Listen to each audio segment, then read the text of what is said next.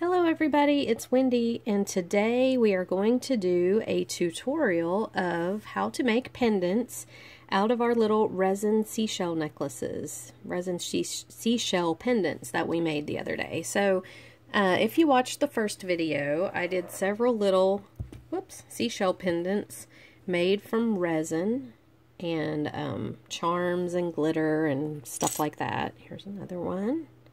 I'm just showing you a few of the ones I've done. There's a mermaid and an octopus. Here's a mermaid and some glass glitter. So I did several of these on the tutorial the other day, and today I'm going to show you how to take one and turn it into a pendant. So I've got a craft show. Well, I've got like 3 craft shows coming up here in the next few weeks. So I am trying to get a bunch of stuff ready. So I have all of these seashell pendants. There they are. They're all laying there ready to be made into pendants. So that's what I'm trying to get done. So I'm going to do this today, and I thought I would show you how to do it. So the first thing you're going to need is your pendant, obviously. You can watch the video. I'll link it below in the description box of how to make these. They're very, very easy. You'll need a bead cap if you want to cover up the hole that you drill. You will need, a hand drill, which is this little contraption, and these work very well for drilling the holes through these pendants. If you can see that one, maybe the camera will focus. Yeah, see the little hole there? They work very well for drilling the holes through the pendants. Now, it takes some effort to get them drilled through. I have actually been struggling for days to get these drilled through, and there's one here that I actually can't get through, and I'm probably going to have to get Chris's real drill, and hopefully it won't crack the shell. I don't like to use the real drill because, like I said, it's a little bit rough on these and it can crack the shell, but some of these pendants, yeah, there's a couple that I just have not been able to drill through with the hand drill. But this is a great little tool to have for these kind of things. I've drilled holes in shells, tons and tons of holes in shells, and I have not had any trouble really too much up to date. So it's a good thing to have. Hold on, let me put Sadie on the bed. You want on the bed? Sadie wants on the bed. There you go. Okay. Alright, so you're going to need the hand drill. You're going to need some beads of your choice, you know, whatever colors you want to go with. I'm using this Coriana chain. I love this stuff because, and let me grab, I will show you a necklace that I've done with it. I like to bead just a little ways up the chain. So here's a necklace that I've done with the Coriana chain. And if you use this chain, it's kind of beautiful and decorative, and you don't really have to bead all the way up the sides. And I like this look. I think this is pretty. I don't really like the look of beads all the way up the sides of my necklaces. Now, I do them that way because other people do like them that way. But especially for these seashell ones, because I really want this to be the focal, and I don't want a lot of distraction from the focal, I just like to bead just a little ways up the side. So I'm going to be using the Coriana chain for that. It's great. I love it. Beads of your choice. Like I said, you'll need some jump rings. You'll need a fairly large jump ring to go through the hole on your pendant. And then you'll need a jump ring to attach your lobster claw onto the chain with, and you'll need a jump ring to hook your lobster claw to close it. So, and one more thing I forgot to get out, so let me see if I can find it real quick, are the connectors for the Coriana chain. And I just had them a few minutes ago. Here they are. Okay. And then to finish off this Coriana chain, you need some of these connectors right here, these little things. And I really do hate these. I hate using them because I just struggle with them sometimes, getting them closed the right way. But that's the best way that I've found to finish this chain. So you need a couple of those little guys right there. I've got some spacer beads. I've got some daisy spacers here just for decorative purposes, and a head pin. I always like to put bead dangles on the ends of my pendants like this. So that's what we're going to do with that. And of course you'll need your assortment of pliers, round nose, chain nose, flat nose, cutters, the whole bit. All right, so let's get started. So the first thing I did was drill my hole through again, and you take your little hand drill and you just drill it, and it takes time and effort, but the reward is good. So I drilled right through there, and I took some E6000 glue and I glued my bead cap just for decorative purposes. Okay, so now I'm going to go ahead and open up my jump ring and put my jump ring on just to make sure that it's going to fit. Okay, so let's get this through here, and I am really not the best at filming, as I've said 1,000 times, so I do the best I can, but my videos are not professional quality, so I'm sorry. Okay, my jump ring's glue is not totally dry, so it's gonna, or not jump ring, but my bead cap glue is not totally dry, so it's wanting to lift off a little, but I'm just gonna try to get this jump ring through. There we go. You really do have to use a fairly large jump ring on these, otherwise you're going to distort the small ones trying to get them open and get them on and get them closed. It just doesn't work. Okay, so here's what we have. We've got a nice little jump ring on there. If your jump ring is facing this way, you know, with the, not the ring, the open part facing you, if it's facing the wire towards you, then you're going to be able to put your chain through it. So you don't need more than one jump ring for that. Alright, so we're going to take our chain and measure off a little. I usually do, I'll hold it up to my neck just to see where it's going to fall on, and I don't measure real precisely because I'm going to put an extender on here. Oh, that's another thing, you do need a little piece of extender chain. I don't think I said that, but let's see what it usually comes out to. I just kind of eyeball it. It looks like this is about, let's see, we've got 12. This chain's about 26 inches. I've measured out about 26 inches here of chain. So that's, you know, usually where it falls pretty good on me. And then I'll put an extender on it so somebody can extend it if they need to. So you're just going to insert your chain into your jump ring, and you'll have this. Now you can leave it like this if you want to. I mean, this chain is pretty and it's meant to be seen, so you know, that's pretty if you want to do it like that, but I'm going to bead up the sides a little bit. So whoops, nope, I didn't want to do that. Let me scoot this back a little bit so you can see what I'm doing. Okay, alright, so you guys know how I work if you've watched my videos. It's totally trial and error. I'm just going to, I never plan this out in advance, or I do plan things out in advance, but they never work out the way I want them to, so I end up changing things up. So what we're gonna do is take our chain and our beads. I do like to start with small beads at the beginning, usually. But with these jump rings being so big, you almost kind of need a big bead there to hold. Otherwise, your small beads are just going to flow through here. So you kind of need a big bead on either side to hold this in place. So I think I'm going to use these silver ones first. And just put, and this chain goes right through. It's made to bead right on this chain. I love this stuff. Going right through the holes on the beads. Okay, and see, when you get it on there, it's going to kind of hold it in place because these beads are too big to go through that jump ring.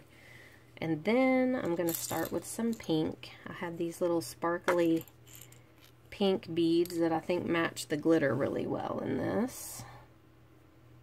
So we'll go ahead and put a couple of those on. Now I'm not going to bead all the way up the sides of the chain. Again, I don't really like that look. I like to just do a little. So I'm going to do a couple little daisy spacers.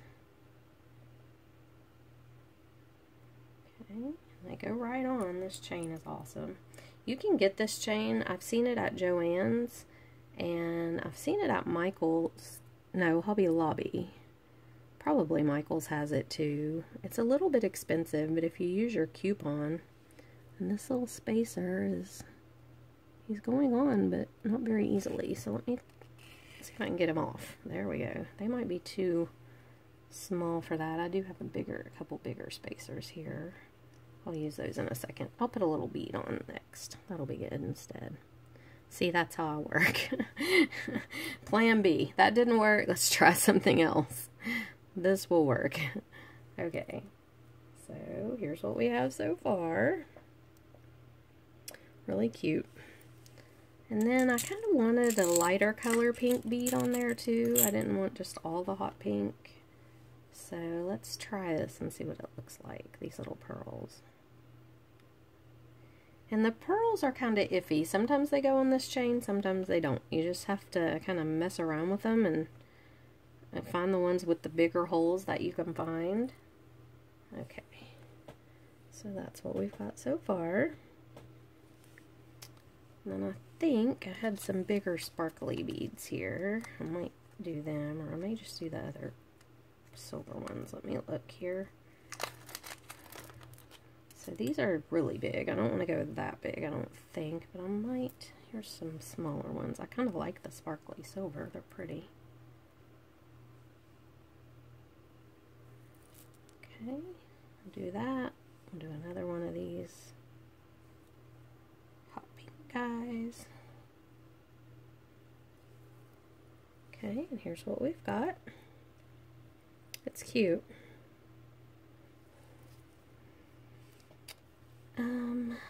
Let me do a silver spacer again, small ones.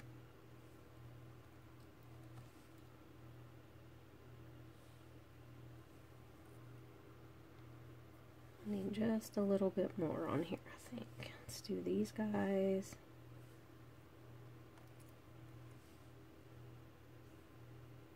Little pearls. Oops. And they don't want to go on there. There we go.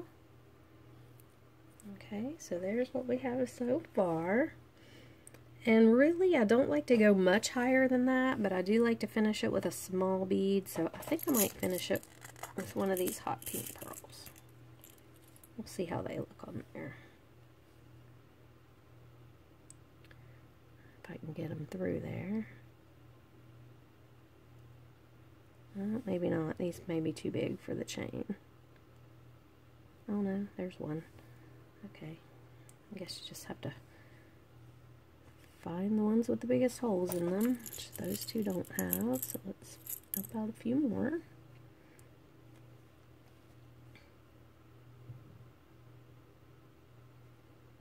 Nope. Okay, surely there's one more that'll work on here. This guy will. Okay.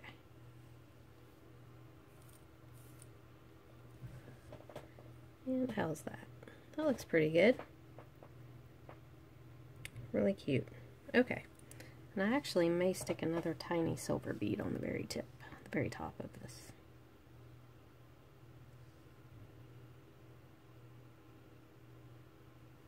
Okay. And one more. Okay. Alright, so that's what we've got so far. Really cute. Just push those beads down. Okay, so that's so far. Now we're going to finish off the ends. Let me move some of those beads out of the way. Because knowing me, I'll knock them over and they'll go everywhere. I did that at work the other day. I had a whole tray of beads in my hand and dropped them. Yeah, they went everywhere. My boss was like, well, that happens sometimes. She took it quite well. I was thinking, yeah, it happens a lot of the times with me, unfortunately. Too often. I'm so clumsy. Alright. Okay, now you get your little end pieces here. Actually, we should have made our bead dangle before we put all these away. So let me grab a couple more beads out. I'm going to make the bead dangle. And I definitely want it to have the hot pink, the silver, and the other pink on it. So we'll do a couple of the hot pinks, that silver guy, and one of these pinks. Okay. So you just take your little head pin and put your beads on however you want them to go. And these little pearls, these may not go on this at all. Yeah, they're not going to, unfortunately. That's aggravating. Okay, these little pearls aren't going to go on this head pin. Oh wait, this one will, maybe. Okay, it did. I guess it has a bigger hole. Okay. Alright, so let's just put these on like this. You put them on however you want them to go. Whoops.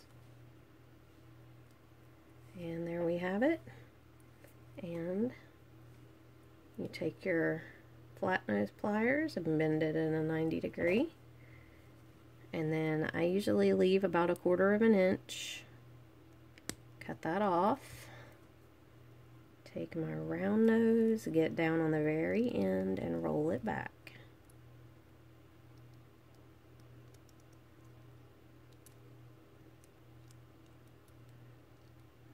Okay, and there's your little loop. Alrighty, so now we're going to put these ends on here. This I hate. I really hate it. Okay, the easiest way I found to do it is to take this little tabby thing right here and hold it in my fingers like this. Put this chain in here and I leave a little bit hanging out so I can grab onto it just to hold it in place. And just lay it in there. I hope you can see what I'm doing. This is hard.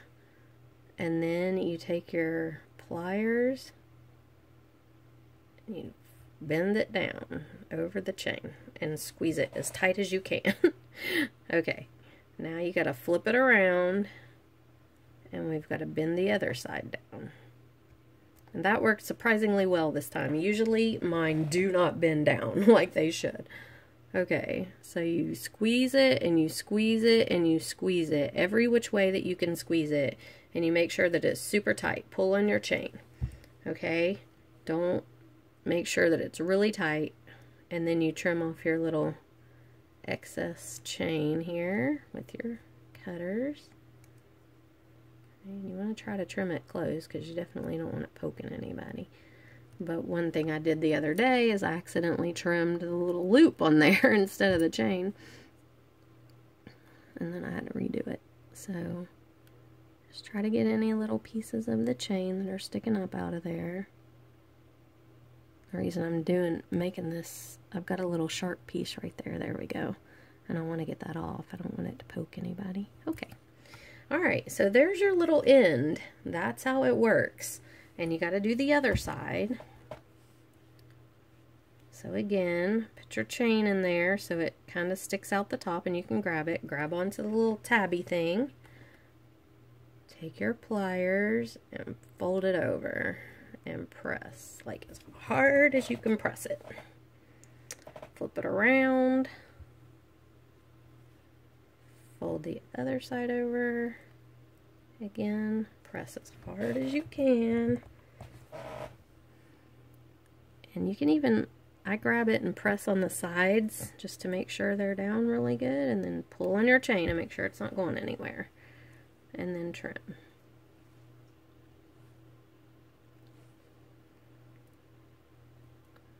I'm trying to make sure I'm not trimming the loop. Okay, there we go. Alright, pull on it, make sure it's solid. So you should have one of those on each end, just like that. These little, now they're going to cross, just like that. Okay, so then you're going to take your big jump ring, put your extender chain on, put it on one end of your thingy here, your little necklace, close it up really good and make sure that your jump ring closes perfectly because these are thin and you don't want that to slip out. Take your other jump ring, put your lobster on, and your other end. Sadie is, I don't know what she's doing. She's making all kinds of noises in the background. Close it up really good. And there you have it, your lobster. Now let's put our little bead dangle on. Just open up your loop that you made. Put it on the end of your extender chain, and close it up. Make sure it's closed really good. I usually take and try to squeeze this in just to make sure. There we go. And there you have it. So you can clasp your little lobster onto your hook, and you've got an adorable little necklace that is actually very unique. I've not seen anyone else pouring resin in seashells to make pendants, and maybe they have, but I have not seen it on YouTube or anything. I'll have to look and see. But, you know, it's unique. Not everybody's going to have something like this, and I'm hoping they sell really good at my craft show. So, we'll see. Like I said, I've got like 3 craft shows coming up, so I'm hoping that these will sell really well. I think they're really cute. This one is a little, almost younger person-ish, maybe. Let me grab a couple of my others, and I'll show you kind of what I've got here. Like I said, I've been making tons of them for this craft show, and here's one. This is just a piece of sea glass. Actually, that's backwards. This is just a piece of sea glass and a lure, a piece off of a fishing lure and a charm, and I just put regular chain on this one because I thought it looked almost a little masculine, so I didn't want to do beading on it because a guy could wear that. So there's that. And then, let me see if I can do this. They're tangled up a little bit because I just grabbed them all off the doorknob. I have them hanging on a doorknob over there till I get them on cards. And then here's another one. So that one, I just put a few little beads on. I didn't want very many. But it's just a seashell with some pearls on there. A bead cap on the top. There's the back of it. I put a little pearl up in there. There's its little bead dangle.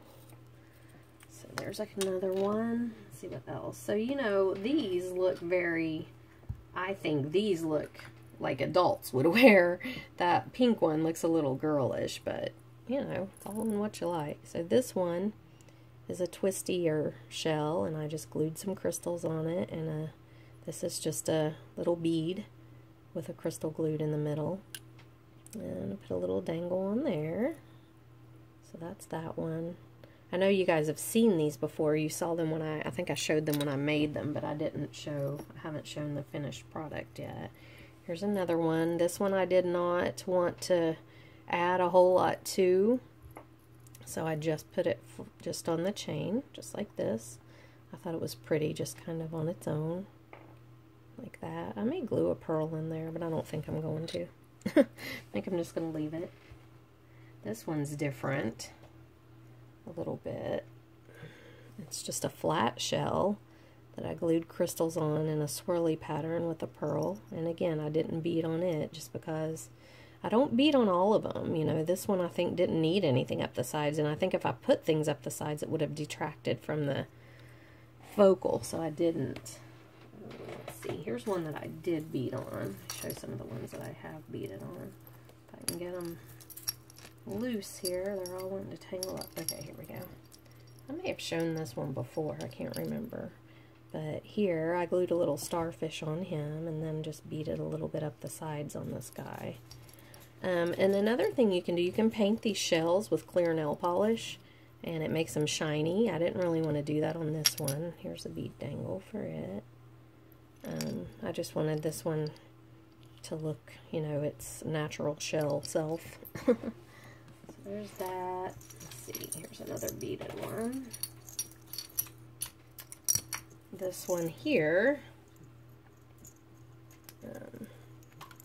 whoops, I did some beading on it a little bit up the side, but see, I don't go very far up.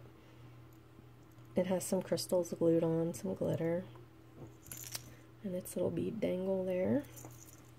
And then I had a couple here that I put on leather, black leather, because I thought they looked a little masculine, so I wanted to make something that maybe the guys could wear. So here's one with a, you know, it's just on a leather cord with the finished, but that's that one. And here's another one that the guys could wear. It's just a turtle. I've got some black pearls in there. That shell I think is really pretty on the inside. Now see, you can tell on this one I did coat the inside with the clear nail polish. Can you see how shiny? I did not do the outside. So that's the difference it makes. But these I put on the leather cord because I thought they looked manly on the cord. Here's another one that's a little different. This is a mermaid sitting in there in the shell, and I just used regular chain on her, so didn't do anything fancy with that one. Here's a beaded one. This is a flip-flop. I like this one a lot. I think it's cute. Little flip-flop charm in there. Beaded up a little on the sides with that one, and you got your little bead dangle there. So that's the seashell pendants. They're really a lot of fun to make. I've had a ton of fun making these different. The seashells are also different and so beautiful, and you can do so many different things with them. So yeah, I've really had a lot of fun doing this. So hopefully you guys can make your own. They're a lot of fun to make. And visit me on my website. I don't have these up on the website right now because I'm getting ready, like I said, to take them to craft shows. But there's a lot of other jewelry up on the website, and it's beadonawirejewelry.com. You can find me on Facebook and Instagram, and there's my contact information. So get in touch with me. Like and subscribe to the channel if you haven't already. I'd love to have you. And share it with your friends.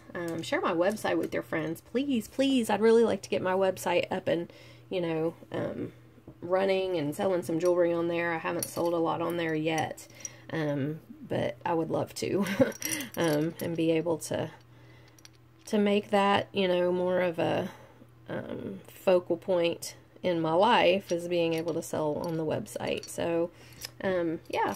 But anyway, I will be back later. I'm supposed to receive my budget bead box today, and if I do, I will be back with a tutorial on that. Or not a tutorial, an unboxing on that. And I also have a little haul coming from Bargain Bead Box. They did a 50% off coupon, and so I ordered some things on there.